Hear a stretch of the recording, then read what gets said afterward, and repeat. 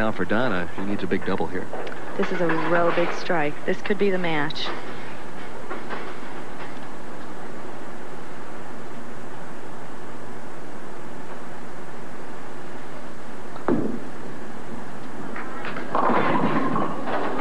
Two, 4, 5. Boy, that looked like an awfully good shot, didn't it?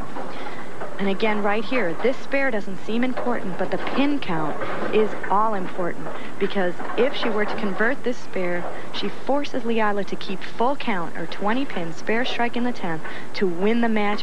Otherwise, we have a tie. Well, that ball looked like it was going to finish and just kind of faded. It just skated right by, gave it a little too much room. Cross lane. Well, she handled the cross lane spares pretty well, just didn't throw enough strikes. Well, we were worried about the spares. We thought the strikes would come. Oh, it's always the opposite of what we think. You know that, right? We have a definite possibility of overtime here. But Leila can throw the first strike and end it right now.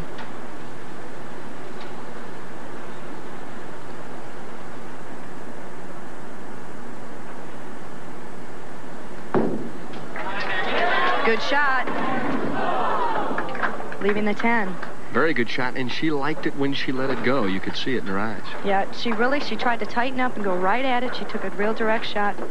She didn't waste any time, but you could see the 6 just dying off to the side. It went right into the channel and just didn't want to take out the 10. Right here, half pocket, 6 pin just goes right in the channel, has no chance to get the 10.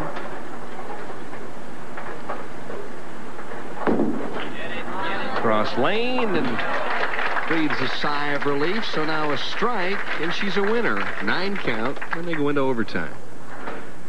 She has another chance. She's had 2 chances to throw the strike to win the game. I think she'll be able to jump on this. I liked her shot, that first shot in the 10th, a good, crisp, professional shot, a little straighter, just hit the pocket and get striker 9. See if she can do the same thing here. She kept the ball in play. That was a very professional strike in that situation.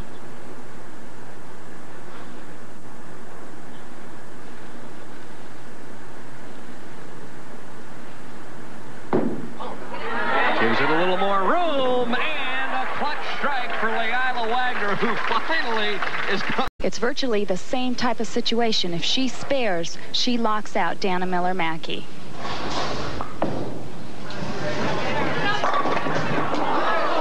Here comes the head pin. Is it going to get it? Oh my, a little bit short. All right, so she leaves the 10 pin. Well, 10 pin a little bit easier to pick up than the 4-6, but for that $18,000 prize check and a first place trophy, who's to say? Lorrie Nichols looking for the title. Got it.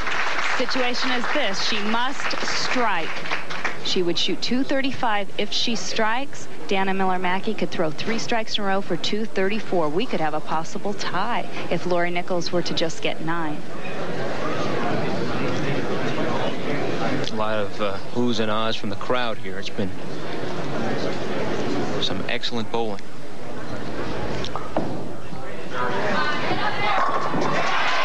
Perfect. What a way to win a tournament. Flushed it, and big smile from Terry Nichols. Terry's mother and father are on board. She says, hey, I needed it. That's the way to win a title. Have to throw a strike. Lorrie Nichols, her first 5 pin. Wow. Well, Lorrie needs a strike. Big frame here, much better ball speed. That ball just straightened out. Did not hook.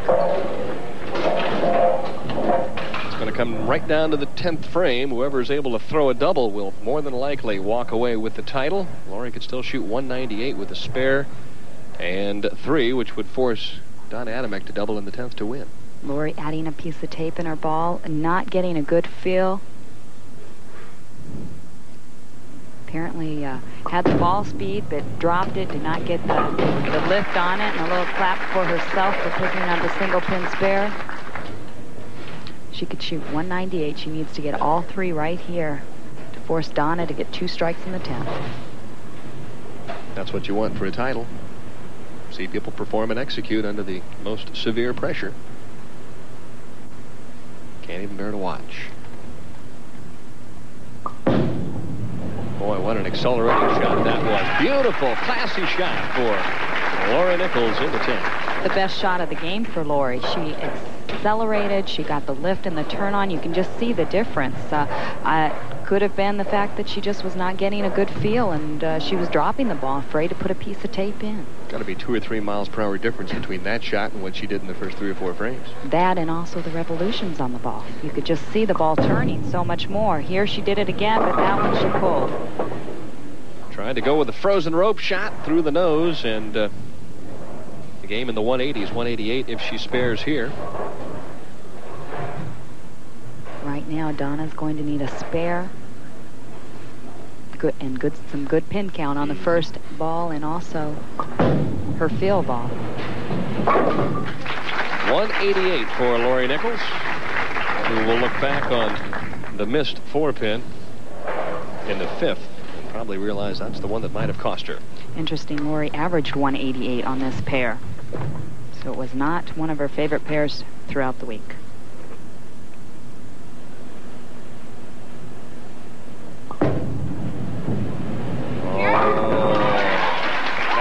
What you really like to see at this level. Can't throw a better shot than that for the title. Perfect. Just pretty shot. She went for it all. She's able to do it in the clutch. I said there wasn't too many players that were better in the clutch than this lady right here. She's jumping. Yes, she can carry it. And a big smile. Boy, you work and you practice, and you're doing all that practicing. You're saying to yourself, well, okay, this one's for the title. This one's for the title. And then you get an opportunity to go up and execute, and you throw shots like that. That's why you win 18 times at this level. Well, I mentioned before, it was almost the writing on the wall, Denny. She bowls the 290 just to make it in the telecast. She works her way up through the field. She bowled superbly, really, all night long. Just a few errant shots here in the final game. So funny, too, because when I talked with her prior to the telecast, she said, you know, throughout the week, I feel like I've been bowling pretty well, but I haven't really had anything this week, and I got lucky a couple of games, got into the show, and we'll see what happens. Donna Adamek, the winner of the $40,000 Robbie's Open from Four Seasons Bowl in Alexandria, Louisiana. Back to have a career probably in a couple years, family. So right now, she's at 8 career titles. This could get her really close.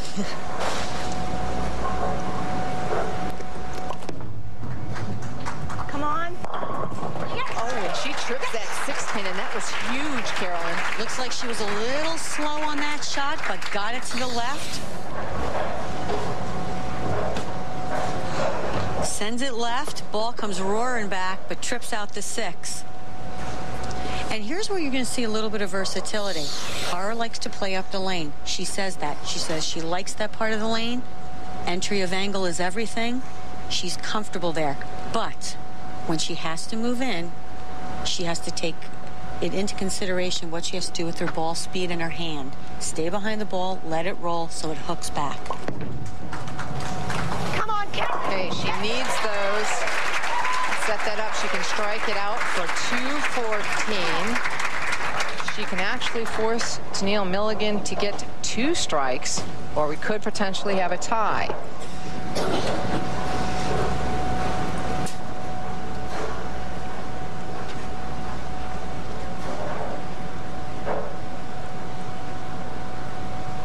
This is why Cara has 8 titles in a short period of time. And a lot of people, you know, have said things, you know, have questioned that. This is why. She's got ice in her veins. That doesn't mean she's not a nice person, but when she's on the lanes, she is there for business, and she makes good quality shots. Oh, and not tripping the 6-pin. That was a big one. Really needed that strike. Put huge pressure on Tennelle. Now, Cara's been in this position last week, numerous times in the last few years. It's going to be very interesting to see the shot that Tennelle makes in the 10th frame. Spares it up for 203. So Tennelle Milligan will need a mark and 9 pins.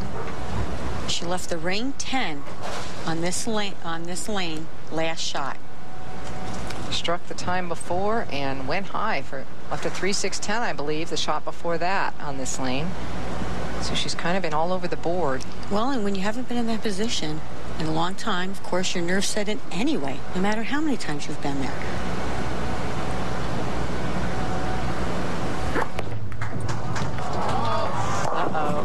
Oh, happy to leave just a 2-pin. She let it go and she said, oh no. Didn't quite catch it. Got it a little bit to the right. Hit that hang spot. Just left the 2. She actually drew a break last night on her first shot in the 10th to get through to the television show. She kind of went a nosedive and left just a 10-pin. Was fortunate to defeat Carol Giannotti block. Now she covers that spare. That'll give her 185 in the 9th. With a spare in the 10th, she'll need 9 pins on this fill ball to win. 8 would be a tie.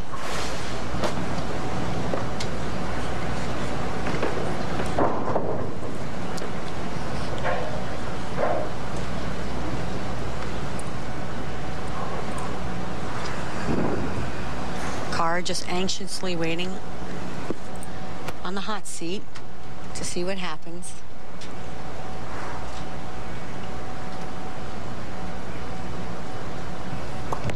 Come on, make it yours. This is for it all. Yeah.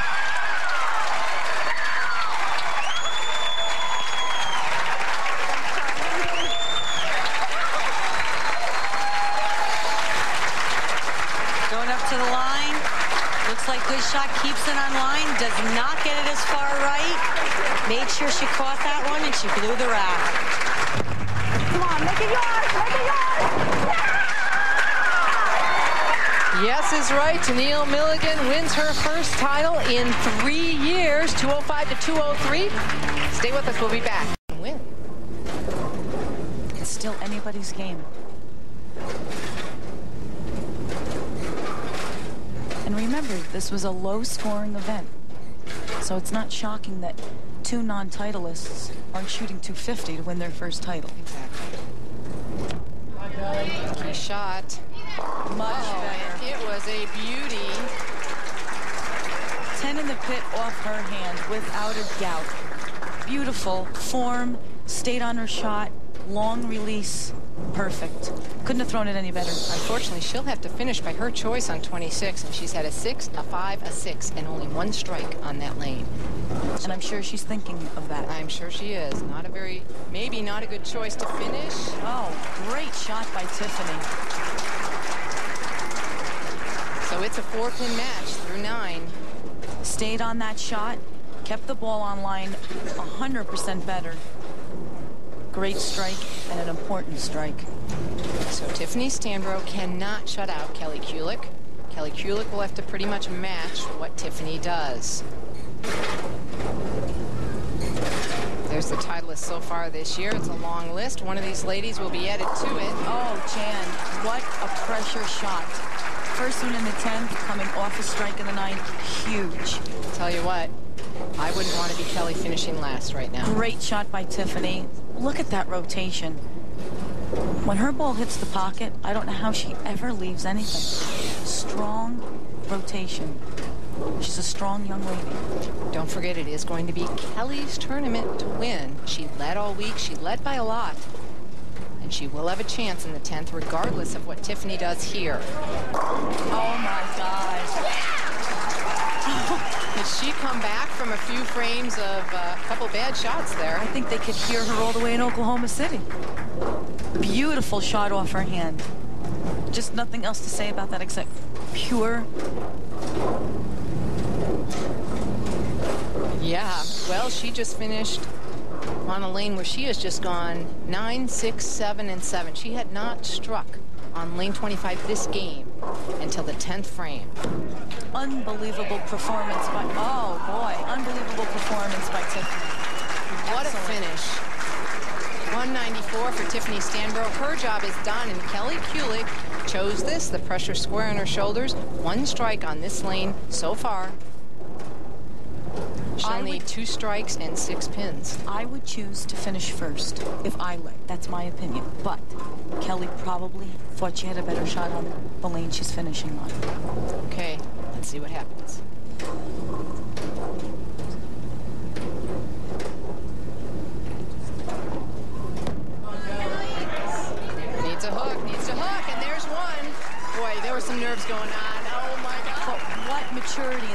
ladies to get up on lanes that neither one have had a good reaction on and to throw strikes. My hat's off to them, win or lose. Beautiful pin action. That soft speed, got it to the right spot, didn't get it as far right as she did the last 2 shots. Beautiful reaction. Couldn't have asked for anything better. Tiffany Stabrough is looking straight down. She doesn't want to see it. She knows she did the best she could. Kelly Kulick has about the most pressure I'm sure she's ever felt right now. Tiffany has nothing to be ashamed of. She did exactly what she should have, forced her opponent to beat her.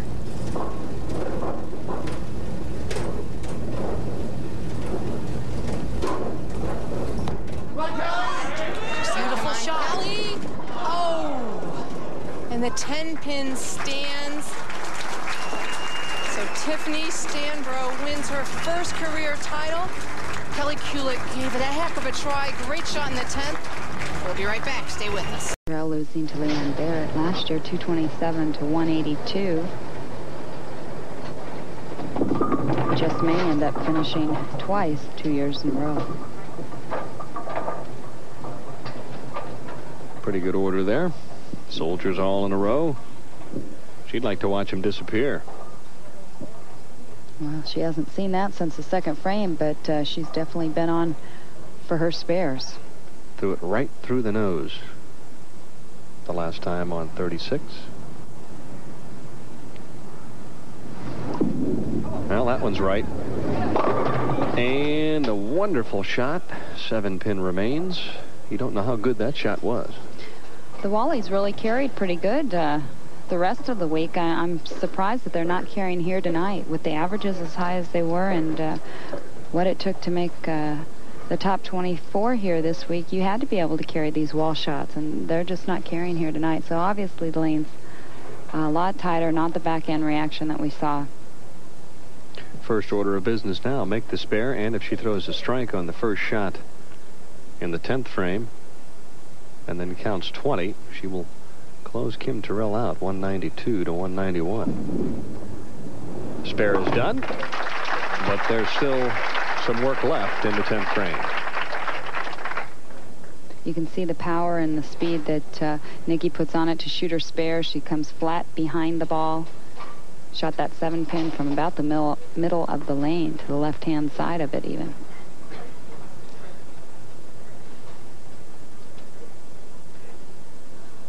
A little extra work. Get that conditioner off the track. Ball is not exactly gripping and hooking, is it? When you send it to the right.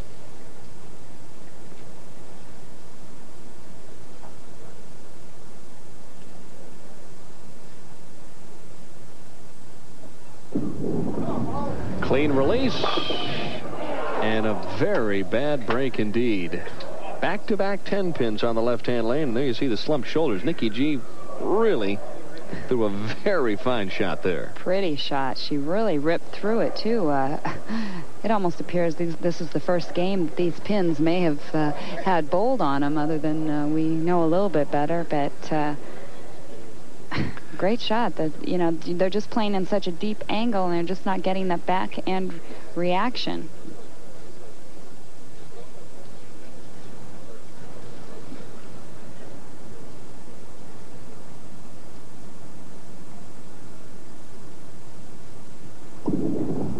Still the key ingredient. Get into the clubhouse with the highest possible score, which would be 191 if she strikes. Doesn't take a mathematician to realize that Kim would have to strike out to tie her then. Almost missing the spare. A big sigh of relief and a big smile for Nikki as she says, "Oh, thank you." That'll get your attention. Meanwhile, Kim's going, hook, hook, hook, hook. No. Just kidding. These two players have just absolutely refused to wilt. Haven't exactly struck, but they have hung tough. Well, Kim Terrell can go back to the second and third frame and see that she's chopped the 2-5 and the 6-10. And as always in the sport of bowling, you always carry when it doesn't make that much difference. But in this case, it did. That was a key strike because she cannot lose. That's right. That was a big strike right there. But what's going through Kim Terrell's mind right now? I haven't hit lane 36. I just really want to make some good shots. Maybe it'll be my turn.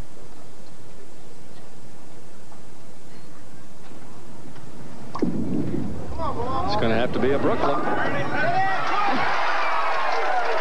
That's one. Owens and Joyce are going, Kim, excuse us, but we can't take this much longer. Really turning that ball very early. I'm surprised it actually caught the head pin on the left. I think Kim is too. You know, that might just be what she needs to loosen up as well. This ball going away, Brooklyn. The 5-pin says, okay, I'll knock that 9 out. 2 more to tie.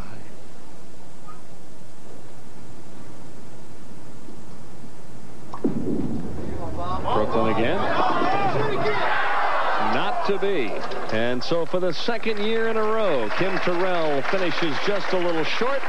Apologizes, I'm sure, to Nikki G for throwing the Brooklyn, but there's your first multiple winner of 1991. This angle is also very difficult for the right-handers because you're coming in you know, basically from left to right, and you're not coming straight up at them.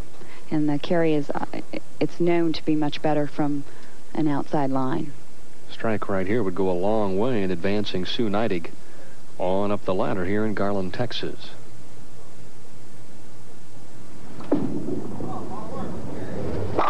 Nicely done. That's what you want to do to an opponent when you get an opportunity. Put them away as soon as possible. Sue's career TV match record is 1-2, so she does have 1 match to her credit, and on her way to her second match. Doesn't waste a whole lot of movement. Very methodical player. Economizes most of the motion. Simple game. And another good shot. He seems to have a pretty good feel for this pair of lanes. Of course, if she wins and takes on Dee Davidson, she'll face another left-hander as opposed to a righty.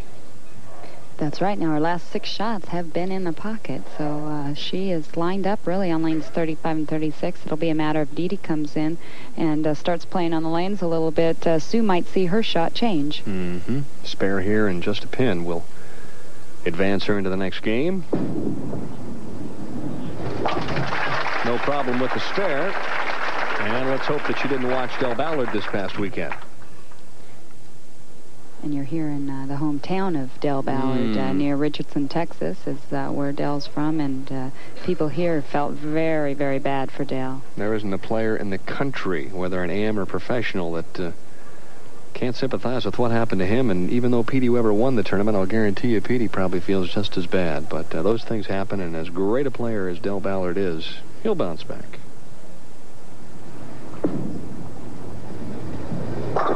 Solid game for Sue Neidig, who finishes at 214, and she will now advance and take on Dee Davidson. So for Jackie, which would force Kelly to just continue marking. Well, and remember, Kelly had to bowl 2 good games, the 7th and position round game, just to get back into the show. So she has earned her title if she's victorious.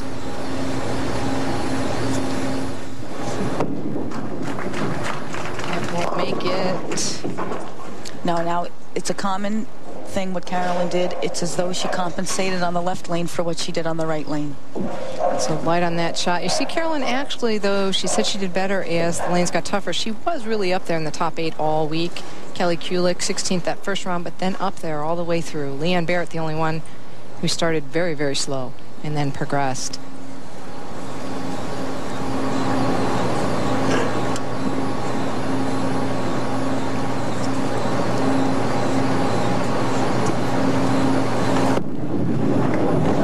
To hook. Oh, and she gets it off the wall. Right. Perfect way to shoot that spare. Another double-wooded spare, the 2-7-8. You have to hit the 2-8 hard enough to deflect one of the pins to get the 7-pin. Perfectly done. The best Carolyn can shoot now would be 210. So Kelly Kulick just needs good pin count in both frames. You and the pins, baby. You and the pins. Keep that shoulder up.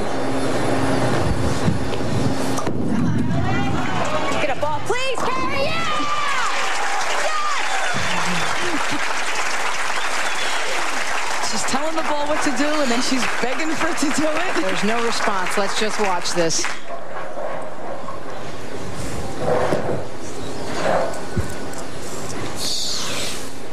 That was beautiful. What a shot. And that has pretty much closed the door here on Carolyn-Dorin-Ballard. Just needs some pin count. Keep that shoulder up.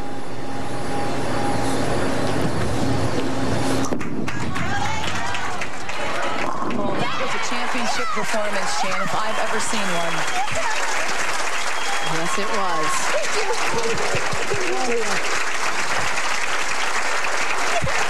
So Kelly Kulick wins her first professional title, and what a place to do it. She's the winner of the Women's U.S. Open Bowling Championship.